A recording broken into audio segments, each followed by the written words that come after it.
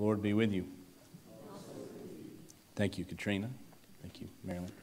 Also, if anybody's missing a Tupperware dish, anybody? Sweet, free Tupperware. All right. Well, I invite you to turn with me in your copy of Holy Scripture to Luke chapter 23. We're going to pick up where Allie left off this morning, verse 26, but we're only going to read the verse 49. I'll save you the last verse there. Luke chapter 23, beginning there with verse 26. As they led him away, they seized a man, Simon of Cyrene, who was coming from the country. They laid the cross on him and made him carry it behind Jesus. A great number of the people followed him, and among them were women who were beating their breasts and wailing for him. But Jesus turned to them and said, "Daughters of Jerusalem, do not weep for me, but weep for yourselves and for your children.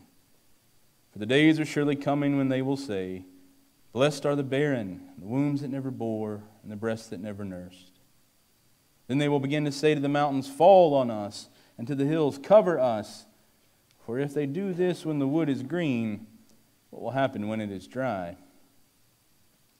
Two others also, who were criminals, were led away to be put to death with him.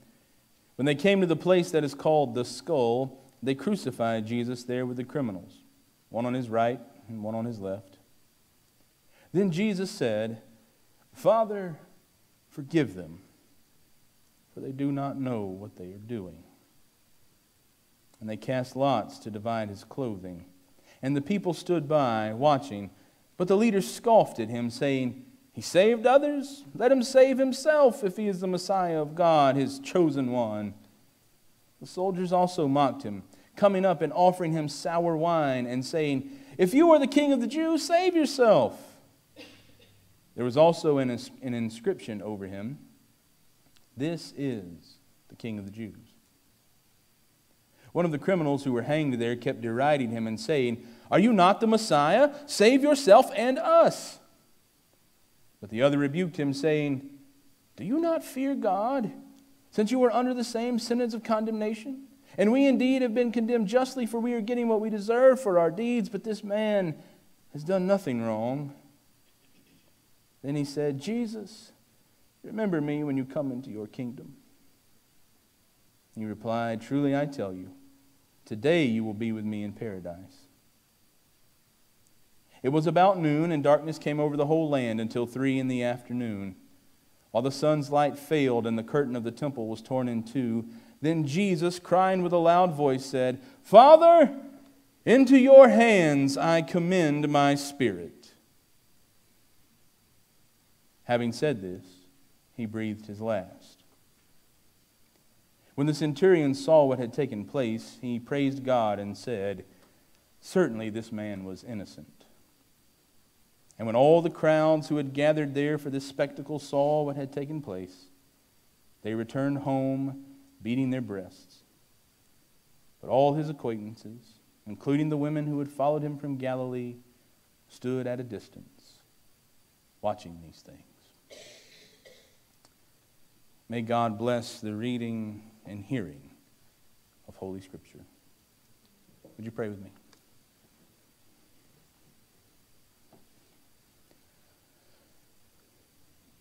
And now, God, we pray for ears to hear,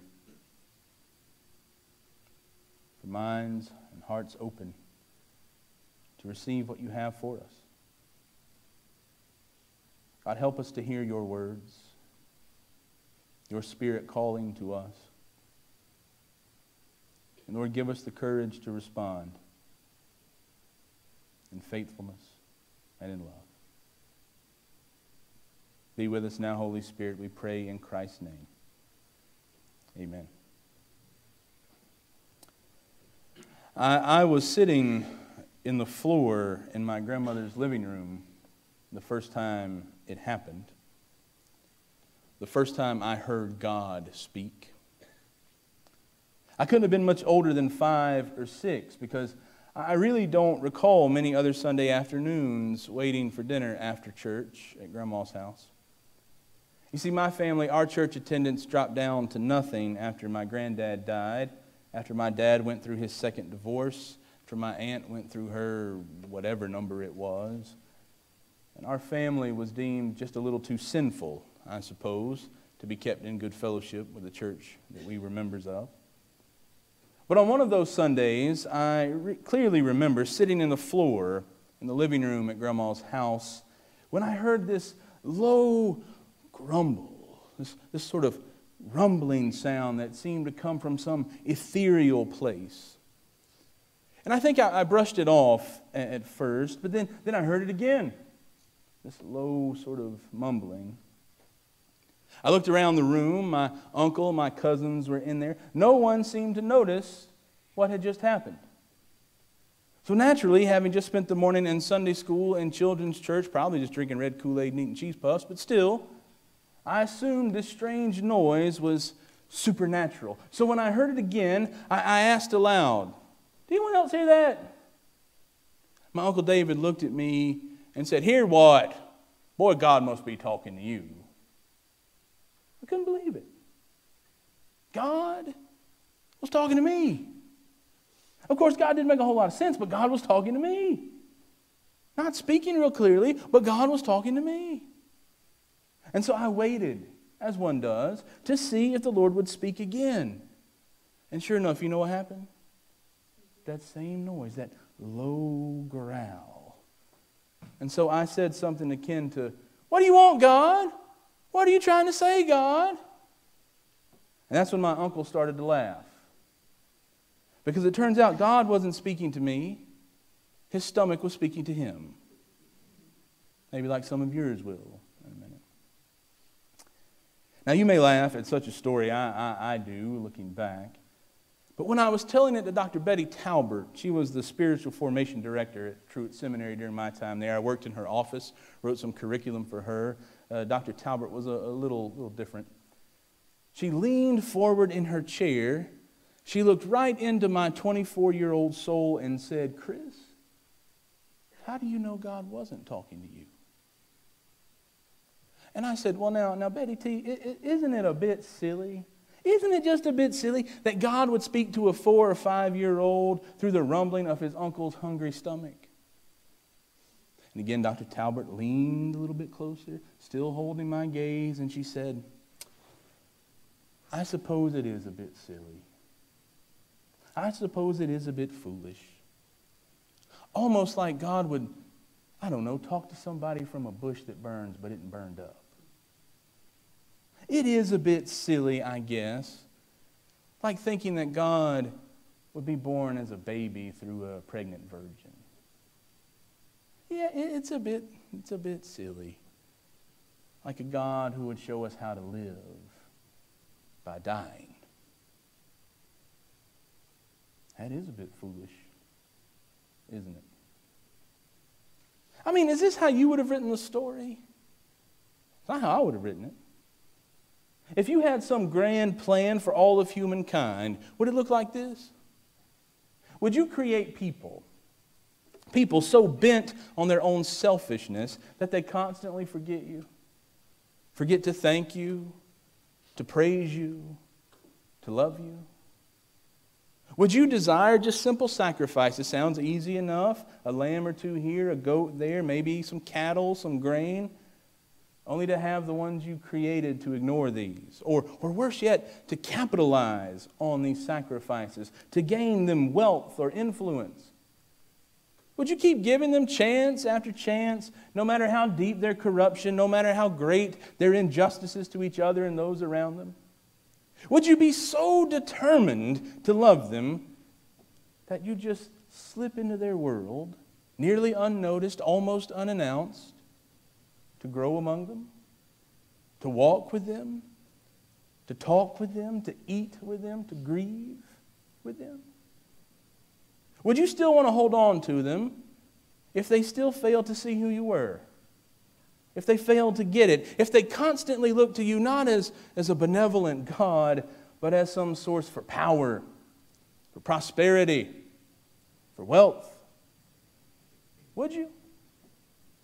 You with the seeming power to create the whole cosmos from scratch, Would you hold on to the inhabitants of this blue-green rock to the point of your very own death? What kind of plan is that? Why would anything close to an all-everything God die? You realize that's what's happening here, right? God in Christ is dying. There, on the cross, that most cruel, torturous, and bloody means of execution. That is absolutely not the way I would have done it. And I don't think I'm speaking out of turn to say it's not how you would have done it either. To possess the power of God. The power that called light out of the darkness. The power that parted the Red Sea. To possess that power and die. No. That's not how I would have done it at all.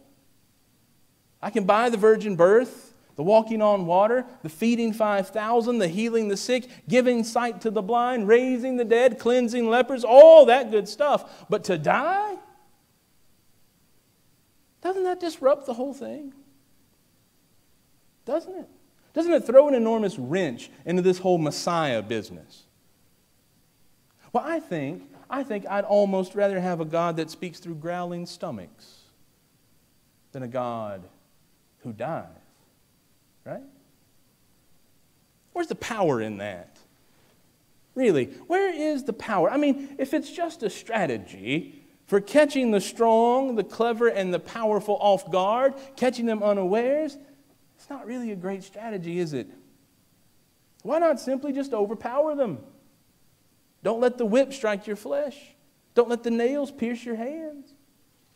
Instead, why not just catch the whip, melt the iron of the nails with a snap of your fingers?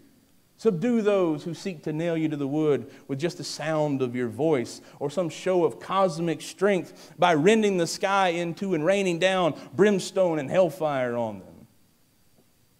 If the death of Christ is nothing more than a strategy, a sort of living password for the righteous so that the wicked perish and suffer while the righteous get their reward, does it sell the very death of God in Christ short? Does it cheapen it somehow?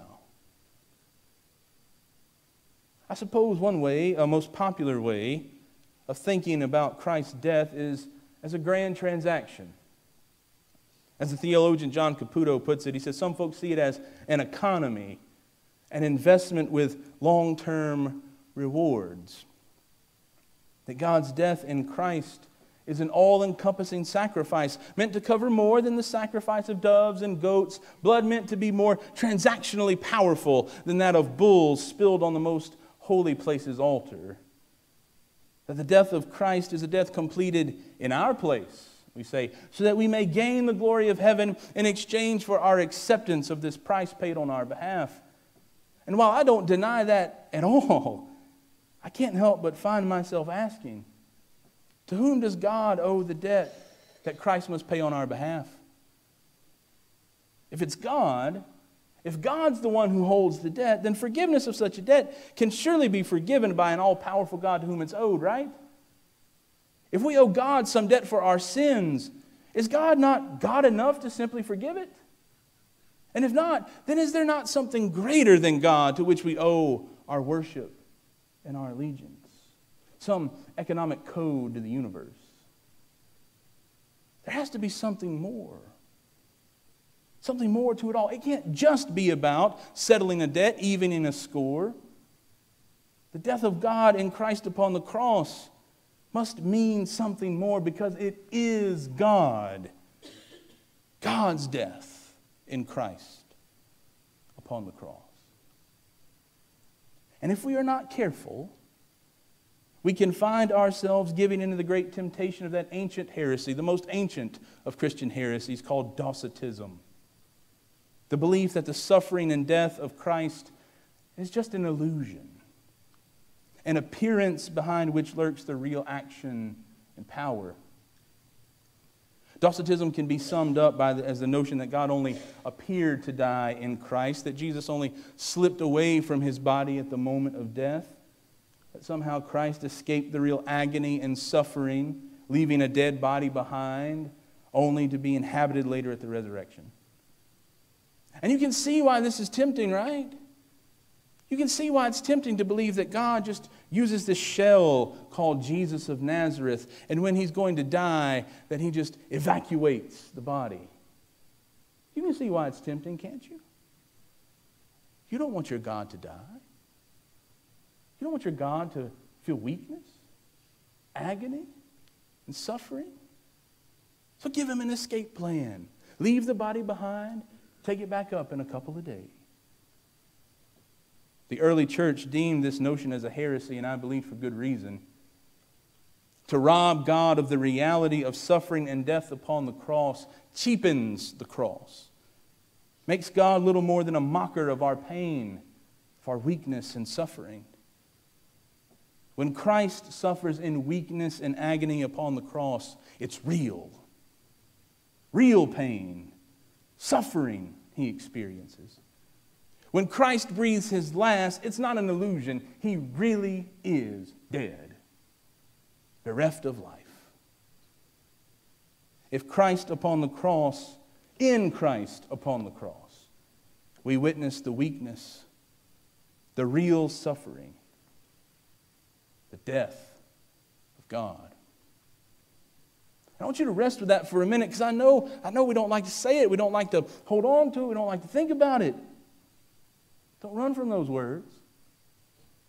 If the cross is going to mean anything, if it's going to truly change hearts, change lives, change the world, it has to mean that. And it's not what I want. It's not what we want. It's not what we would have done. It's not what I would have done. The death of Christ upon the cross disrupts everything. Everything. It overturns all our expectations of a hero, of a Messiah, of a leader, of God, God's self. It's all backwards and inside out. It's like a gift we're sure was one thing, only to find it's something else entirely. Something we didn't even know we wanted or needed. It's like love, real love, that comes not in the grand gestures of planned pomp and circumstance, but in the smallest and most unexpected of actions. Like grace. Grace that is hardly ever extended from those who sit high and lofty to those beneath them, but from the oppressed to their oppressors. It's like forgiveness that isn't offered to those who so casually believe they deserve it, but given to those who can't even admit that they stand in need of it. It's life. Life lived not in the pursuit of more, but in the ever emptying, ever dying to ourselves, our selfishness, and our sin. That's the gospel. That's the cross, the death of God in Christ. Because in the end, this is the good news. God is not the God of our expectations. The God who is all-powerful, victorious, a champion riding in on a white horse. No, God is a God of disruption, overturning those expectations created out of our own vulnerabilities and desire for a God who is anything that is unlike us and everything like what we want God to be. The gospel of the cross preaches to us that God is in fact everything like us and nothing like what we expect God to be. Is he weak? Suffering? Dying? Not my God. The cross says, no, it is your God. That's God. The cross testifies to the reality that God is indeed a God of absolute, unequivocal love, grace, and forgiveness, made manifest in his words from the cross. Father, forgive them, for they do not know what they are doing. Made real by his suffering despite his perceived power. Made eternally grounded by his death. Is it foolish? Yeah. Is it weak? Yeah.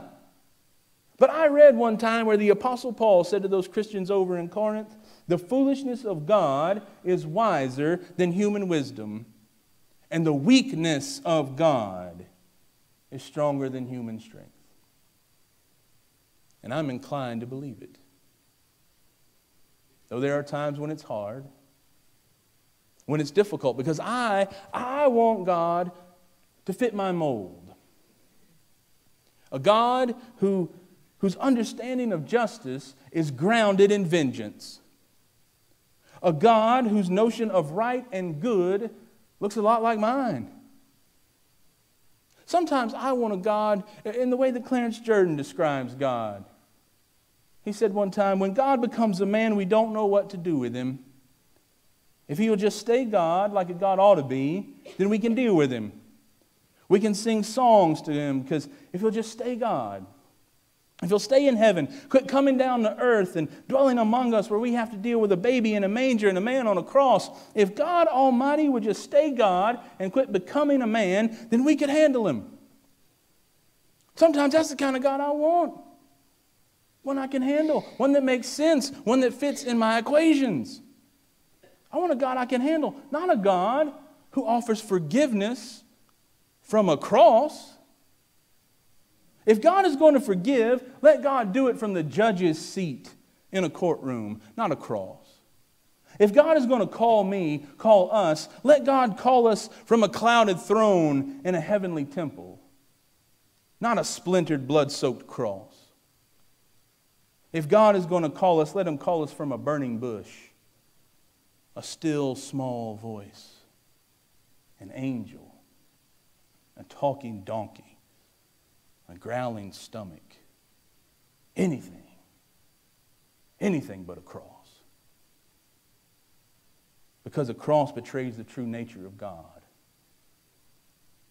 That God's desire, God's ultimate hope, God's plan, we might say, is love.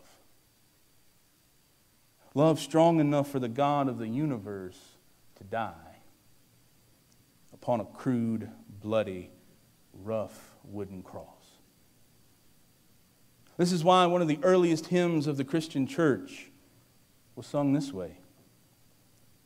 Christ Jesus, who though he was in the form of God, did not regard equality with God as something to be exploited, but emptied himself, taking the form of a slave, being born in human likeness and being found in human form, he humbled himself and became obedient to the point of what? Death. Even death on a cross. Therefore, the Greek says, because of that, God also highly exalted him and gave him the name that is above every name, so that at the name of Jesus every knee should bend in heaven and on earth and under the earth, and every tongue should confess that Jesus Christ is Lord. Say it like you mean it. Jesus Christ is Lord, to the glory of God the Father. In the end, this is the gospel, the good news. That God's love for us is so deep, so eternal, that God was willing to pour out all of God's self to us. To become like us, to suffer like us, to bleed like us, to die like us. God's love for us is so unending that it disrupts all of who we are and everything we may expect God to be and do.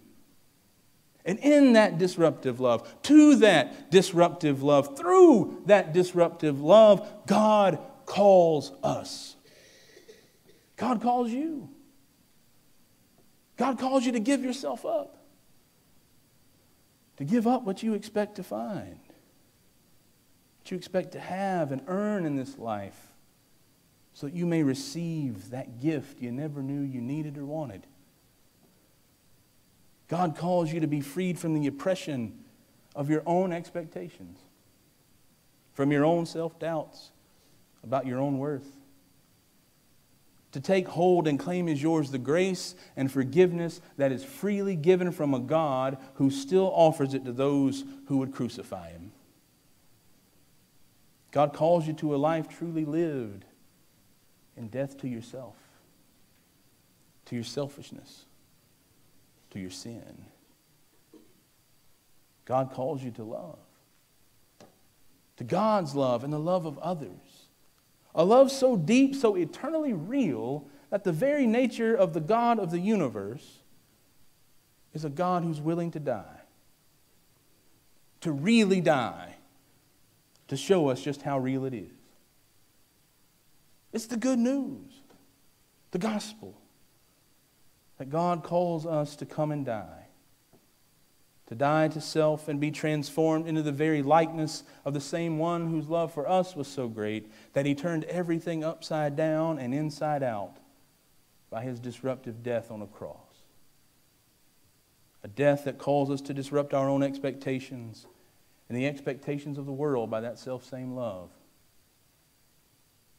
And so my prayer for me and my prayer for you is that we may all be so bold as to answer the call and begin even today to die more to ourselves so that we may live more for God and each other. That we may answer the call that comes not from a cloud-covered throne, but from a cross. A cross that bears the body of our Lord, who even in his death, even in his dying breath, offers forgiveness and grace and love. The call comes from the cross, the cross upon which our Savior died. Will you respond?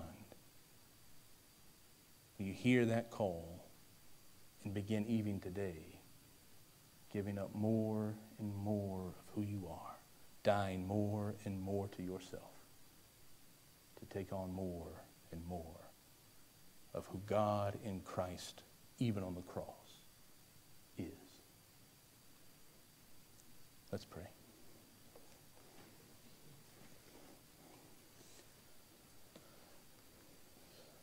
Lord Jesus Christ, Son of God, Giver of the Holy Spirit, help us, Lord, to never forget what the cross really means. That you've made a way, not only where there was no way, but Lord, where we weren't even looking for a way. God, that in your death, you brought life. From the cross, you call us. Help us, God, to take that into our hearts for what it really means, how it ought to truly, deeply, and radically change us. And forgive us, Lord, when we fail. When we fail to remember just what it is that you've done. Just what it is that you call us to. And help us. Help us to believe it more every day. Be with us now, Holy Spirit.